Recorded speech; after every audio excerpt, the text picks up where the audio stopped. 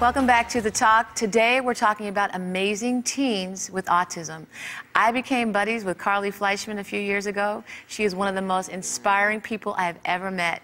She's a 16-year-old girl who has taught me more about autism than anyone else. Take a look at her remarkable story.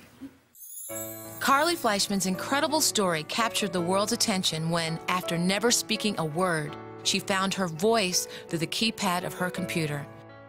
It's hard to be autistic because no one understands me. People just look at me and assume that I am dumb because I can't talk or act differently than them.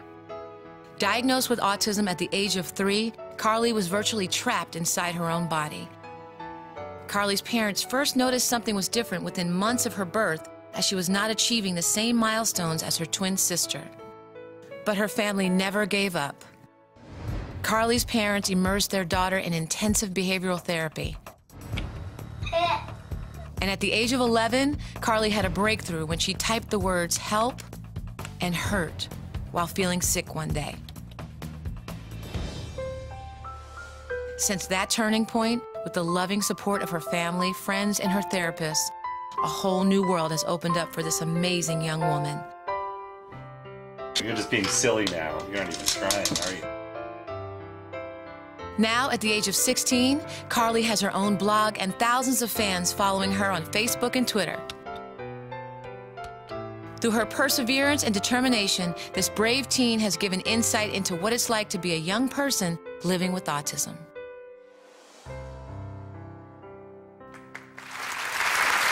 As you saw, Carly is an incredible young woman. Now, because it takes Carly a little bit of time to write, to tap out on her keyboard, we gave her some questions in advance. And earlier this week after the show, we cleared out our audience, and Carly and I, girlfriend to girlfriend, just sat down for an interview alongside her therapist, Howard. We spent a while together, but we cut it down for time, so have a look at a little of our conversation. Well, Carly, my girlfriend, welcome to The Talk. I'm so excited you're here, and I have a lot of questions for you, so let's get started, okay? All right. I know what it's like to be the parent of a child with autism, but can you tell me, what it's like living with autism? I am an autistic girl, but autism doesn't define who I am or how I'm going to live my life. I have encountered many hardships in my life, but slowly but surely I have been overcoming a lot of obstacles in my path. There are many days when I think it might be easier to give up than fight. However, if I give up, if I don't try, then who am I really? Because when it's all said and done, I am Carly Fleischman, a girl who needs to try to be the best I can be. Great answer. Hey, Carly, what are the reactions from people when they see you for the first time, and how do you handle their reactions? How would you like them to react?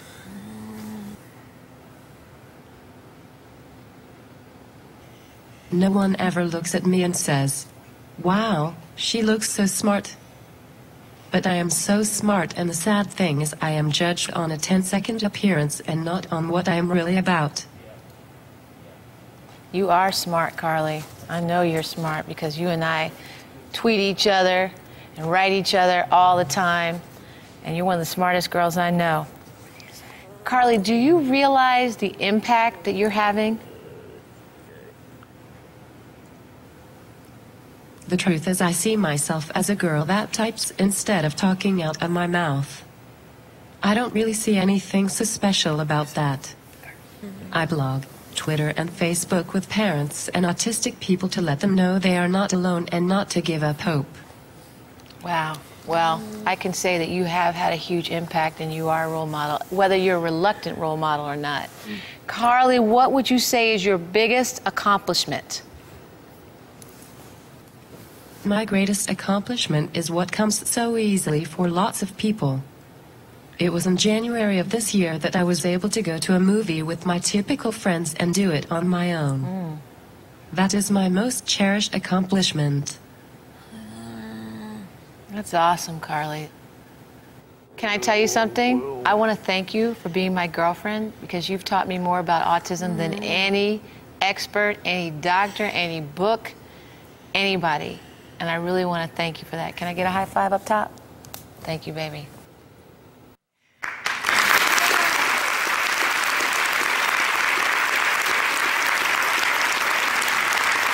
So Carly uses programs called WordQ and SpeakQ to help her communicate, and we're giving away copies of the software on our website, thetalk.com.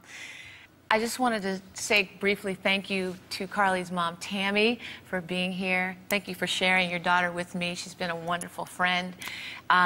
It was important for me to share that conversation because I want everyone to know that people that are nonverbal with autism have a lot to say. They're smart. And they know everything that we're saying, and it was important to show that because, Carly, you are amazing. Thank you so much. Can I get a high five again? You inspire me, baby. We'll be right back. You did great!